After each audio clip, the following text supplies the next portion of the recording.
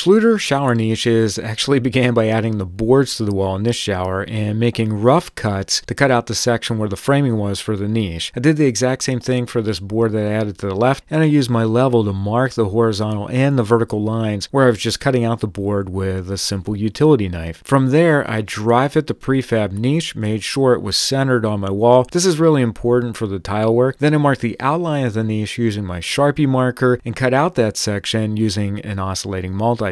I fit the niche in that recess, and I added a screw and a washer every 12 inches on the center of the framing. And then from there, I used Schluter all set on the vertical seams, followed by my KERDI-BAND, then all set on the horizontal seams, followed by the KERDI-BAND. You just want 2 inches of overlap. This entire lesson is now available in our beginner curb shower waterproofing course. Go to module 4 and scroll down to lesson number 9. If you're interested in building a curb shower and need help, visit homerepairtutor.com.